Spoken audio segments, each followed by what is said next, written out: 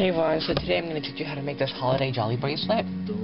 So, the materials you'll be needing is a blade, some findings, a brush, your clamps, chain, you'll need puffy paint or just white paint, triple thick, glaze, and 2 colors of clay, which is green and red, and I'm also using some glitter.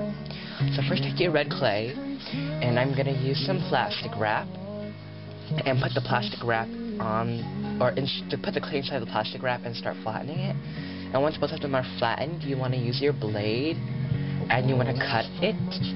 So yeah, and I'm sorry if I'm telling it fast. I just wanted to make this video faster, so it's going to be too long. And just, if it's not straight enough, make sure to get those edges straight. And then I'm using a ruler, because I like to use a ruler to cut my things, because it's not so sharp and it gives it a really nice edge.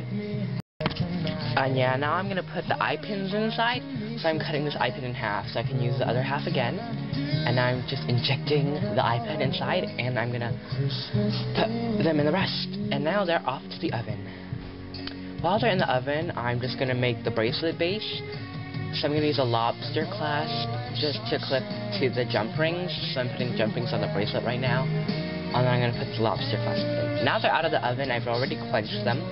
I'm going to use the glaze to glaze them. And yeah. So now I'm going to put the glitter, the one from Recollections. And I'm going to make that sparkly, since everything in Christmas is good to be sparkly, isn't it? And I'm just going to do that with the rest. And now they're all finished, I'm going to use the white puffy paint, and I'm just going to write Jolly, because that's what I'm writing.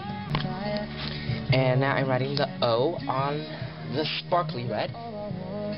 So J-O-L. And I think I did the L pretty bad, but I'm going to fix it. And then I have another L, and finally Y. So now I have Jolly. I'm going to wait for that to dry. Now it's finished drying, I'm going to put the jump rings onto them. And I'm going to put them onto the chain as I put them onto the charms, you could say. And I put J, and I'm going to put the rest on them. And I'll be back when I do. So yeah, I'm just putting the O on, but I'm still waiting for the clip to finish. So yeah, I put the O on, and I want to put them in the same direction, because sometimes they won't be in the same direction. Now it's finished, and it says Jolly, and I'm really happy with what it turned out to be. So yeah, bye you guys.